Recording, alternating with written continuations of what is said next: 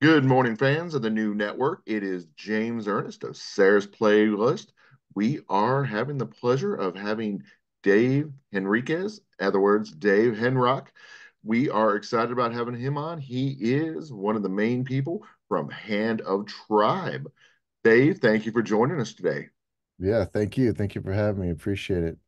So, how did it all get all started? How did you learn how to play guitar?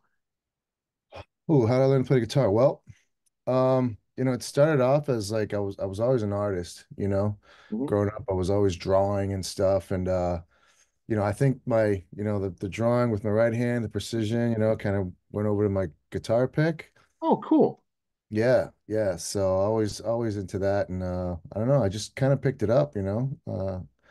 My I got a funny story. My brother actually, we were big into Van Halen, growing up, Eddie Van Halen, and my brother had told me, big influence, my brother with me musically, and he was like, hey, I heard Eddie Van Halen played a Spanish style, classical style guitar with wide frets and thick strings.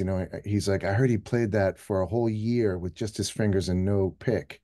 Ooh, So that's what I did. I went out and bought a Spanish style guitar, classical Spanish style guitar, and I played that thing with no pick, just my fingers for a whole year. And when I picked up the electric, it was like I was just flying on it. exactly. And It made it so much easier. Yeah. yeah, yeah, yeah. So yeah, that's kind of how it all started, I guess. So, do you say he was one of your bigger influences, or who were some of the other ones that would qualify as a big influence in your life? Yeah, he kind of, he's 4 years older than me, so he was always kind of, playing all this music, and it was got me into the classics, Led Zeppelin, Black Sabbath, Aerosmith, Ozzy, Randy Rhoads, Jimi Hendrix, all the greats, Led Zeppelin. Those are my, Pink Floyd. Those are all my main influences. Great influences. I mean, gosh, I mean, if you're Yeah, going to copy or work on, be inspired by somebody, those are some of the greats to do it. exactly. Yeah, yeah, yeah. How did your time in Hourcast prepare you to be part of a band like Hand of Tribe or Hand of the Tribe? Well, it taught me pretty much everything. I'd always played in bands, but then when I got into when I started Hourcast, it taught me I found myself in a situation where I was like, I was learning how to play the drums, play the bass, was learning how to write songs, it kind of sharpened my skills with that whole thing, producing and writing and arranging. So it really taught me that, and it showed me a lot of the business side, and we were fortunate enough to get on a bunch of tours, and that just opened my eyes to a whole new world that I wasn't even aware of, that really kind of changed everything, my perspective of music and what it can do, on a bigger scale. So yeah, it taught me everything pretty much. One of the things I think about the music industry is quite interesting is when things changed over to the music video. And with, of course, Hourglass, you all had some really amazing videos. What was Yeah. it like working with Jesse Jane? Well, at that point, I wrote the song and I had a whole kind of different vision for like the video and what it was gonna, what that was gonna be about. But I actually really didn't have much to do with that other than the music, because the singer was the only one in the video. Mhm. And I don't know, at that point, it kind of felt like things were kind of going in different directions. So that kind of, I mean, that was amazing, right? But Yeah, that is, I, yeah. unfortunately, recently I heard she passed away, correct? So Oh, that's pretty yeah. that's a sad thing. So, RIP, that's pretty sad, but it's pretty amazing. But with that, you had some other amazing music videos as well. You had Freak Show. Tell us about that cool twist at the end and what was it like working on that video? That was like, my first real kind of big production video. It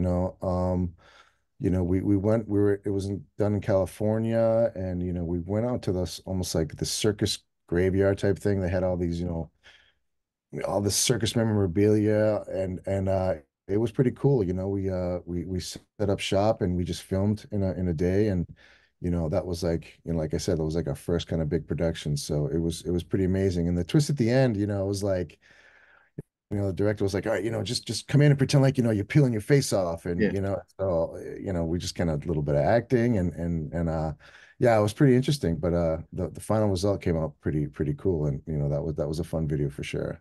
Oh, definitely. Yeah, I mean, the special effects on that at the end, I Yeah. mean, folks, yeah, it felt like I was watching like a Men in Black movie. Yeah. Yeah. That was fun. Heck yeah. So, do you have stories that beckon to be told? Oh man. I mean, yeah, I do. I do. There's a few that really stand out. One, having been able to tour, with some amazing bands, that all those stories you hear about, of bands and rock and roll, that's like it's all true and then Oh, some. cool. Yeah. That was pretty eye-opening. But you know, the whole thing I have story like okay, so one story that sticks out a lot was we were on tour with 30 Seconds to Mars when The Kill came out, and we were playing Mile High Stadium, Oh, and wow. yeah, and we only did like it was like I think we did a few days on we jumped on a few shows for the Warped Tour, Mhm. and we had played, and then 30 Seconds to Mars came on, and we watched them side stage, and absolutely amazing show, Mhm. amazing performance. And there was a lot of people in the crowd, and I'll never forget this. We were watching the band, and Jared Leto at the end of the show, at the end of the set, he's like, "All right." He's standing. They had these two big, 30 Seconds to Mars flags on the front of Mhm. the stage, and Leto was literally like, "All right, guys, thank you so much." He's like, "All right, I want you all to come and follow me to our merch booth." And so the band proceeded to grab the flags and they jumped off stage, and it was literally like the parting of the sea.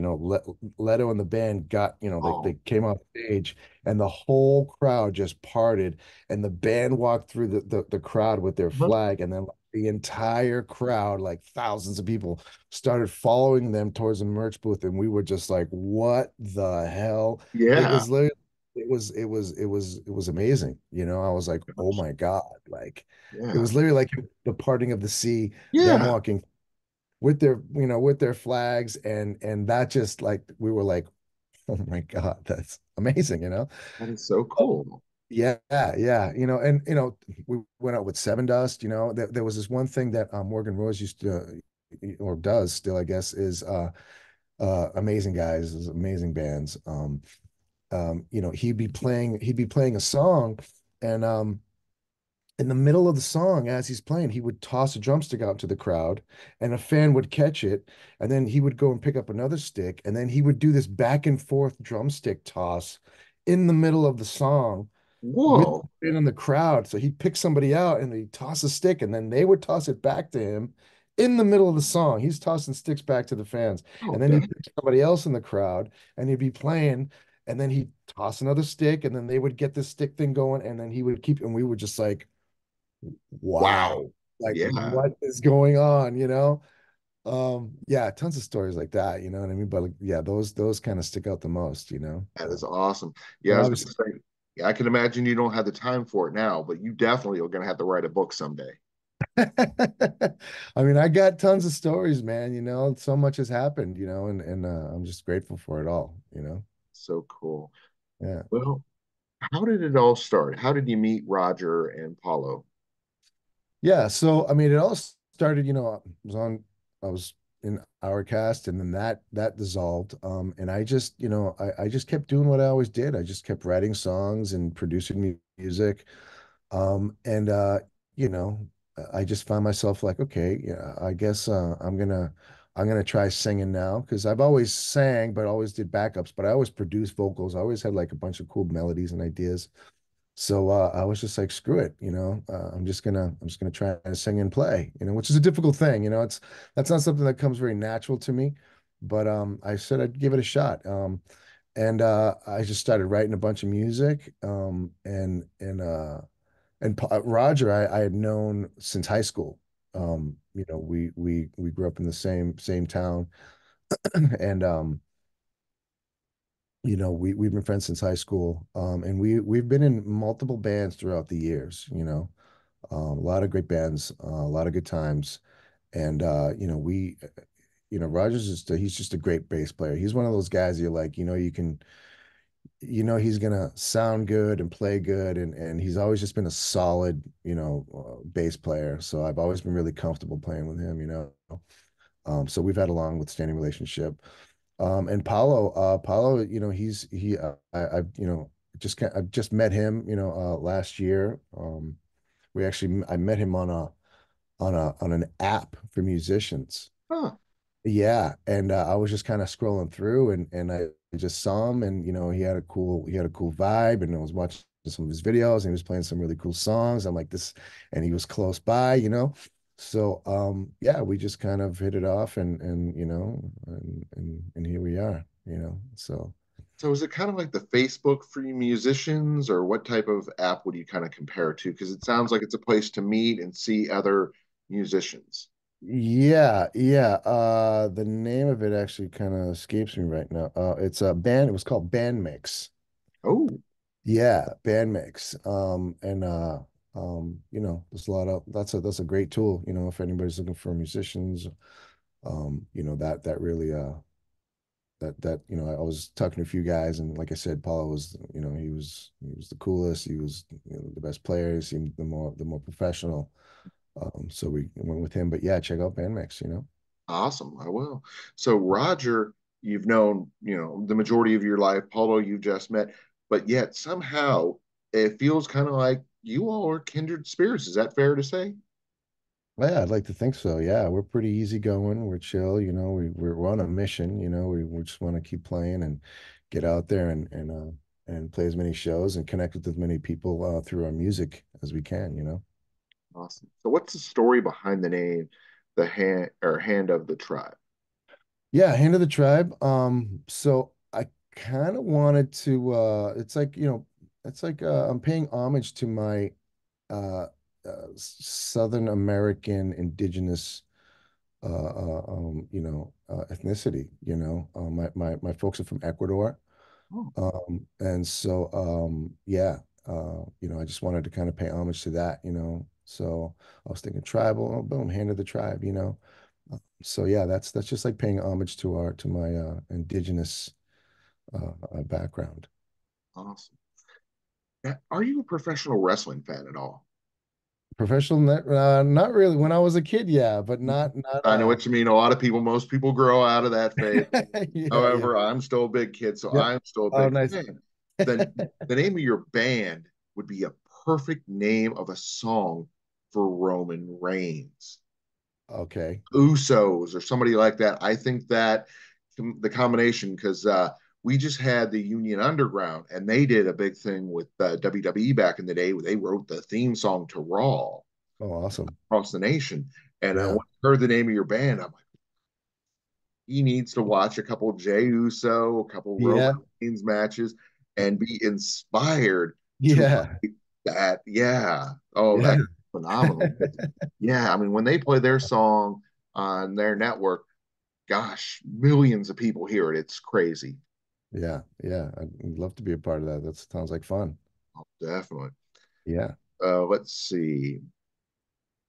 It is great how you all are able to bring straight up hard rock and metal to the masses. How do you do that?